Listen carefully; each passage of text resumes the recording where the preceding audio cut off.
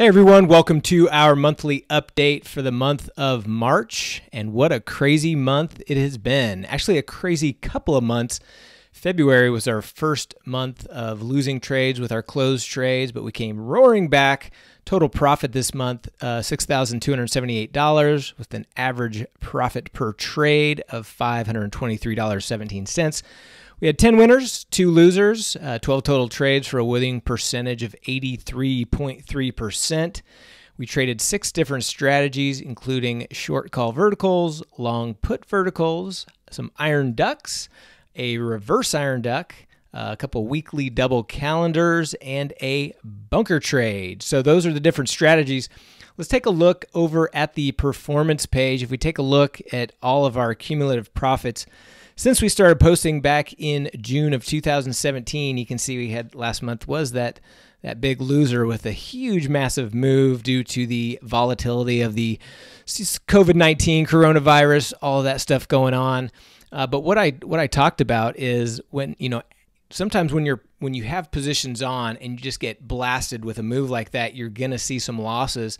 But I also talked about the fact of the opportunity that's available after that happens, because you see this massive amount of implied volatility. These options are way overpriced, and then you get some good contraction.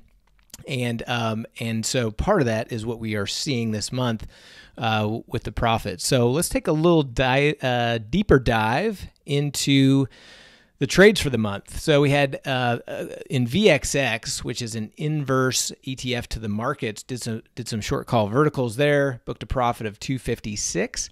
Had a reverse iron duck in Roku, booked a profit of 150. In Win Casinos, did a long put vertical, got bearish on Win. Obviously, casinos going down in this environment, booked almost $600. VIX, we had a bunker trade on that we booked a little over $1,100 on. In Shopify, we had a reverse duck, booked 135. In SPX, we had an iron duck, got a pretty swift move against us there, so we had to exit for a loss on that one, about $700 of a loss on that one. Really good month on these weekly double calendars in SPX, with just one contract booked over $2,200 in profit on that. SPY had a nice iron duck, hit that duck right in the head for a $545 profit. Our other loss was a reverse duck in Roku, and this is where we have no risk to the downside, but we got caught in a swift up move in Roku, and so ended up bailing on that one, taking a loss on that trade. 3 other winners, short call vertical in VXX, SPY, iron duck, and another cool weekly double calendar in SPX. So those are all of our trades for the month of March. If you guys want to check out what we're doing, follow our trade results, just go to NavigationTrading.com. If you want to follow along, get the alerts, go through our strategy courses, just click on the big orange button in the upper right-hand corner.